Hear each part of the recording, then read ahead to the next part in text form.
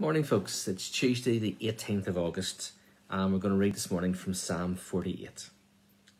How great is the Lord, how deserving of praise, in the city of our God which sits on his holy mountain. It is high and magnificent, the whole earth rejoices to see it. Mount Zion, the holy mountain, is the city of the great King. God himself is in Jerusalem's towers, revealing himself as its defender. The kings of the earth joined forces and advanced against the city. But when they saw it, they were stunned. They were terrified and ran away. They were gripped with terror and writhed in pain like a woman in labour. You destroyed them like the mighty ships of Tarshish, shattered by the powerful east wind. We had heard of the city's glory, but now we have seen it ourselves, the city of the Lord of heaven's armies. It is a city of our gods. He will make it safe forever. O God, we meditate on your unfailing love as we worship in your temple. As your power deserves, O God, you will be praised to the ends of the earth. Your strong right hand is filled with victory. Let the people of Mount Zion rejoice. Let all the towns of Judah be glad because of your justice. Go, inspect the city of Jerusalem. Walk around and count the many towers. Take note of the fortified walls. Tour all the citadels that you may describe them to future generations. For this is what God is like. He is our God forever and ever, and he will guide us until we die. Amen. Psalm 48 again is a psalm of praise to God, a psalm of praise to his great glory.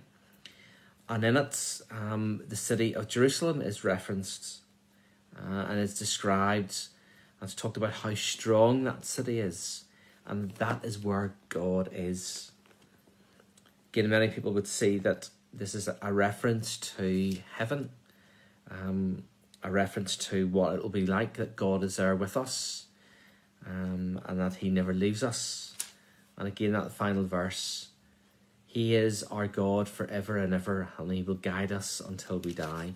It's that sense of eternal dwelling with God, eternal fellowship that God always with us. For from the very first verse, how great is the Lord, how deserving of praise, in the city of our God which sits on his holy mountain. It's all about God. It's a recognition that everything that we do is about God. Maybe it's hard for us to grasp that, because we haven't seen Jerusalem in its glory. We didn't see it whenever Israel had it, and whenever the temple was there, and whenever the presence of the Lord was in that temple. From all accounts, an impressive city.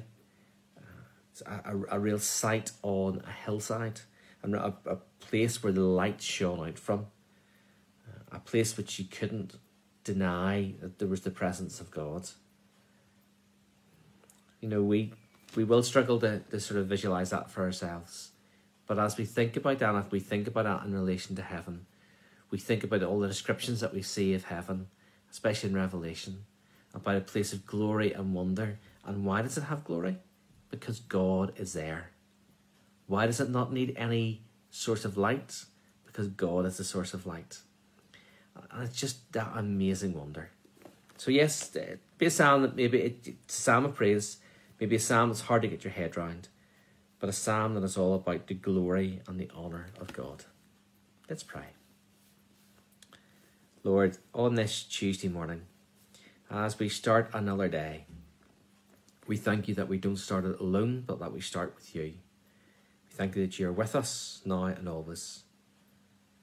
Lord, for the people of Israel, it was easy for them to see that you were with them. They had the temple with the glory of your presence, and people could see that. Lord, we don't have that today, but we have all the images of heaven where you are and where your Son is, knowing that one day, when we trust you, that we will be joined with you there. But Lord, thank you that we have so much more than that temple, so much more than being able to see your presence. We have you with us. Father, you have given us your Holy Spirit who dwells in us to help us, to lead us, to guide us, to pull us back into line whenever we stray, to remind us of the promises in your word. thank you, Father, that because of Jesus, we have this and so much more, that we have you with us.